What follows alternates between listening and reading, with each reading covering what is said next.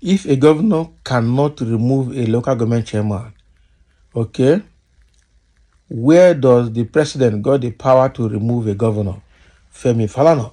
So that means that Tinubu cannot remove a governor the same way a governor cannot remove a local government chairman, okay, before their tenure, because they are elected positions. And that is correct. So I'm sure Falana is coming now to blast people thinking that they can use state of emergency or whatever to remove Governor Fubara. The same way Fubara knew that he does not have the power to remove the governors. That was why he kept quiet and maintained his cool until the end of their tenure. And after the end of their tenure, they don't have right to remain in the office. The governor will take charge of the local government council and determine what happens going forward. So in a video featured on Arise TV, Femi Falana, son, a senior advocate of Nigeria, emphasized that just as a governor lacks the authority to remove elected local government chairmen or councillors, similarly, a president cannot dismiss a sitting governor. He likened the removal of a governor by the president to an imaginary scenario where the National Assembly attempts to pass a resolution removing the president, okay, highlighting the absence of such provisions. So Falana pointed out that the Constitution outlines specific procedures for removing a governor, such as resignation, death, or impeachment. Therefore, he asserted that no president in Abuja possesses the power to suspend or remove a duly elected governor. So according to him, there are provisions in the Constitution for removing a governor, and it is either by resignation, death, or impeachment. So a president in Abuja cannot suspend or remove a governor.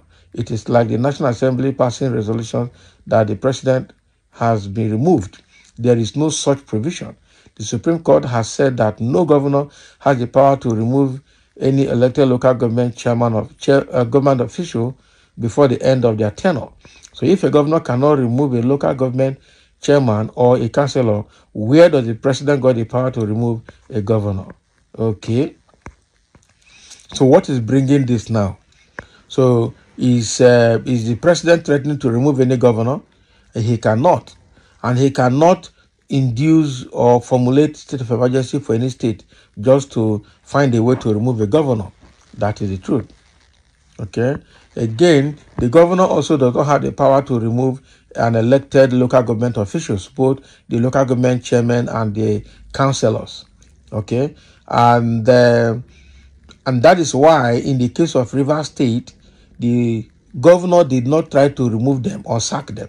He allowed them maintained peace until their tenure expired.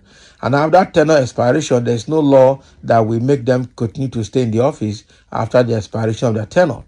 Even the so-called Rivers State, the law that was amended by the Amewole-led State House of Assembly is illegal. Illegal in the sense that, first of all, they defected from PDP to APC without any crisis in PDP, thereby losing their seat. And the State High Court, the Rivers State High Court, has stated that these people have lost their seat and they should stop parading themselves as State House of Assembly members, and they have no right again to sit under any guys in any location or at any location to preside over the affairs of the state as legislators, and also order the state governor, Siminalayi Fubara, not to have anything to do with them anymore because they are no longer legitimate lawmakers for the state. Okay, so on this premise, they can't do anything. So on this premise, the law that they amended, extending the tenure of the local government chairman, okay, for 6 months, is also invalid because they are no longer legitimate members of the State House of Assembly. That is it. And then the second phase is that even when they made the law, the governor did not assent to it. The governor did not sign it. The governor did not approve it. So where is the role of the executive in enacting a law for the state? It's just like National Assembly made a law and president did not sign it and then they go ahead to implement it. It is no law, it's still a bill and it's invalid, cannot be implemented.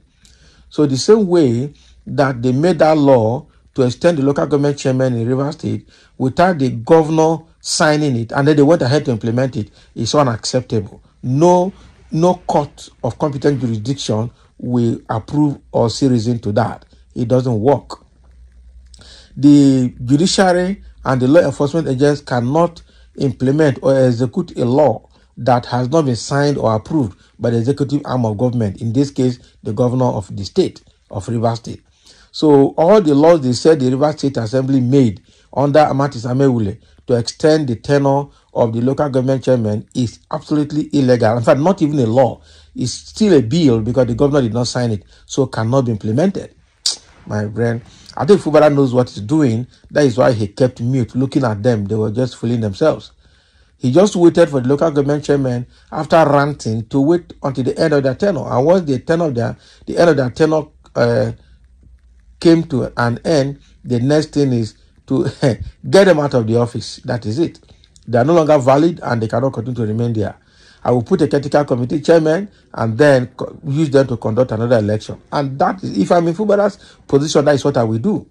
Get rid of them because they are agents of chaos in the state. Get rid of them, get people that can work and maintain the peace of the state, and then move on from there. And that is exactly what this guy has done. The guy tried. I tell you the truth. Fubara is a man. Now somebody is saying in the comment section, and where does the court get the power to remove an emir who governor removed? Exactly. The same thing. The Federal High Court does not have right to discuss that matter. That is it. It's the traditional rulers matter is state matter, and only state high court can handle it. That is it. It's only when the state high court is incapacitated, then you can move to Federal High Court and then go to appeal court or Supreme Court further if need be. But I think the Federal High Court, the federal government does not have the right to meddle into that matter for now because it's within the jurisdiction of the state high court. That is it. All right. And somebody is saying, please, can you expatiate your comment? Good question. An APC had destroyed the Nigerian court. The court is no longer hope of the common man. Exactly. If you can't understand it, go to sleep. Nigeria is a lawless country. Femi Falana. That is it. The court has no power to remove any emir appointed by the governor. The state assembly has repealed the law, and that has, lacked the power to impose an emir on them. Nigeria has the worst judiciary in the whole world. Corrupt individuals parading themselves as judges. Very bad.